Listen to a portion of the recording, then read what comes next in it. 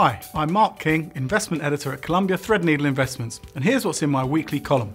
First up, I delve into the contents of the Queen's speech last week. Each year, the Queen traditionally lays out details of the government's forthcoming legislation. This year's message contained a number of points that consumers and investors should take particular note of. That includes the Better Markets Bill, which is all about empowering consumers to switch energy providers and banks. But what will investors in energy companies make of it?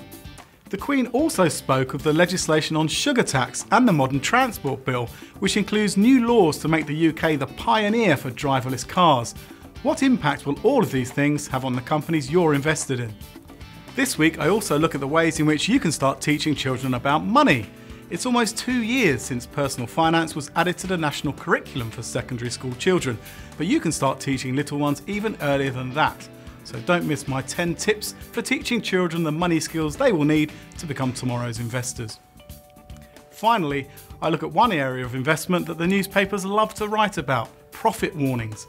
A profit warning indicates that something has gone seriously wrong at a company. But what exactly is a profit warning? What does it tell us about the company itself?